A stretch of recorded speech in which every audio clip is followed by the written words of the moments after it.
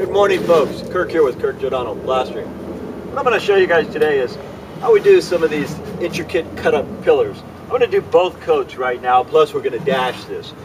We're on a job a few years ago, and we had about 40 of these guys right here. They were not as cut up as this, but they were close. And what one of the fellows were doing is he was using this small trowel here. And so he did most of his pillars with this. He did about 2, I did about 10. Anyway, I went and I was talking with him and I showed him a faster way to do this. So what I'm going to do is show you guys a faster way to do this. Now, instead of using a little bitty trowel here because it fits right, or a wing tool because it gets the corners right, here's how I usually do them. Now, I'm going to fill this up full, and then I'm going to cut back. And I'll show you. Now, this mud is perfect for this right here because this mud has been mixed by a pro. And because it's so hard, meaning it's mixed well with a lot, I put a little extra cement in this mix. A little extra cement will give it the consistency of butter, and it really is kind of bluish. Glue-like adhesive. It really adheres well. So, now what I want to show you guys is after I get this done right here. Okay, there's a lot of mud. The inside. I could go like this here and pull up. Go like this here, pull up. Just pull up right here. Another way to do it is fill them up. Show you both ways. Okay, I'm going to just fill it up. Now I'm getting the insides.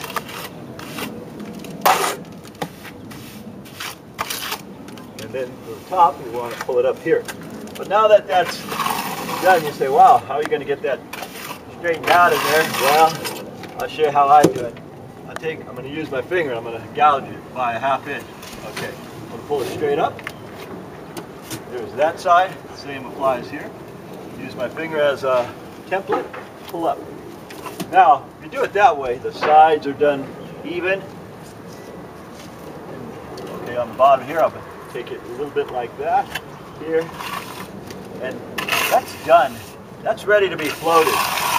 So what I'll do is, I'm going to let this set about, with the amount of accelerator in here, I'll let this set about ½ hour. Then I'm going to come now, hard rubber float it, then sponge float it. I'll show you guys that last technique when I get to that point. Alright guys, back again. In the time that it took for me to wait for this one, I spread the other 5. Now, if you spread them out real well, there's less work when you do what I'm about to do. Say if it gets real hard and the sun's on them, then you can hard rubber float them. Now this guy here makes them kind of true and plumb in case you don't spread them real pretty. But if you do spread them pretty like I generally do, then you're going to use a sponge float. And now I'm using a brand new sponge float because I don't want the edges all torn up. Now with a brand new sponge float, and I'll go through 2 or 3 of these, I add water, this water right here. Now all I'm going to do is bring the aggregate out. This is called floating them. Okay, so I'm going to float this whole piece right here. And I don't know if any of you folks ever are watching this are ever going to do this kind of detailed work, but when you have all these little corners, there's a lot of wires still sticking out, so you don't want to tear this up because this is very fragile. So I know where the wires are, and so what I'll do is I'll usually place this in here and just go up just like that, and with the tight edges. Well, I have about 30-40 of these on the truck, and so I grabbed some new ones. With the tight edges, I can get tight edges. If I'm doing the center of a wall, well, I wouldn't be using brand new floats. Anyhow, there it is, like right there. And what this is this is the beginning for the dash. Now I'm going to still dash these. Dash means I'm going to blow on a finish coat. And so when I blow on the finish coat, it's almost dashed right now. So I just barely hit it with the finish, and that'll be nice. A windy day like this, I don't want to dash too much because as I hook up the hand hopper and I'm shooting this, that stuff goes everywhere, especially on windy days like this.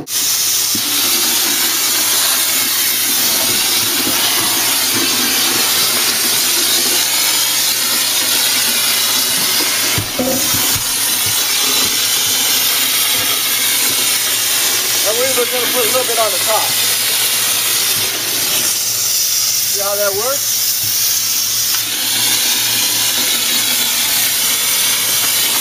And they're going to paint this, so I'm not really worried about the colors. All it is giving it a little bit more sand, and that's all I'm doing. Giving it a little bit more sand that when it's painted will blend in real well.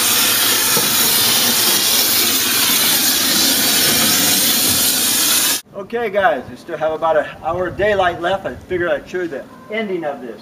Now, we dashed the whole house. And what I generally do is, it's been drying because we've been in the sun. So what I generally do is I'll hose it down now. See, we want to hose it all down just like that. And we've taken it around the corner here to here. There's all the columns on top and here. Want to follow me around here, Jay, please? As well as how we tied the belly band in to the chimney work.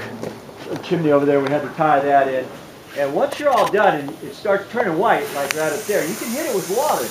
That actually just makes it stronger. The fellow was worried about rain. I said, oh, I wouldn't hurt it one bit. Actually, it's good for it. Anyhow, we're real happy with the results. We've had about 6-7 contractors all around the Bay Area, or around this area here, about 4 just coming by saying, man, I want to see how those corners came out. Those corners came out tight. They look beautiful. They're nice and plumb, true in all directions. Anyhow, I just thought I'd show you the final result here. It was a pleasure doing this particular job because it really did require a lot of skill. Give us something out of the unusual to do. Anyhow, my name is Kirk. I'm with Kirk Giordano Plastering. Thank you folks for watching. We'll see you guys on the next one.